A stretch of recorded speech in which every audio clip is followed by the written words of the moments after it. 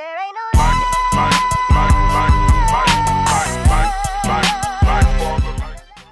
So, I got to be of age where I kind of understood, you know, the birds and the bees.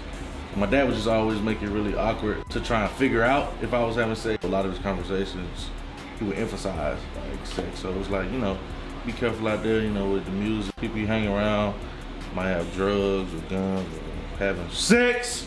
Like, it'd be real loud on that. I'm like, yo, I'm good. Like, I'm not having sex. Like, he had already scared me and told me God sees everything.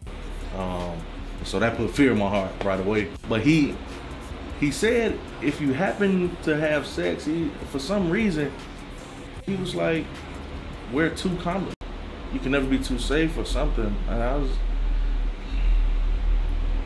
how can you even put on 2 condoms?